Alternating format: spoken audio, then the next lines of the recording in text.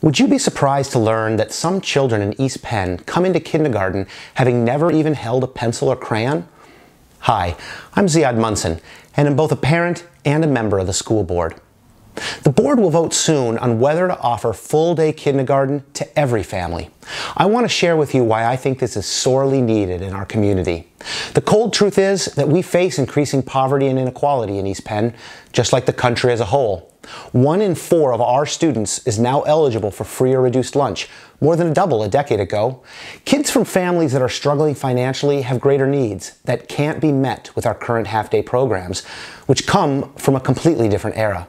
Full-day kindergarten benefits not just kids in need, but everyone, and is long overdue in East Penn. More than 3 out of 4 kindergartners nationwide are already in full-day programs. Yet our kids are not.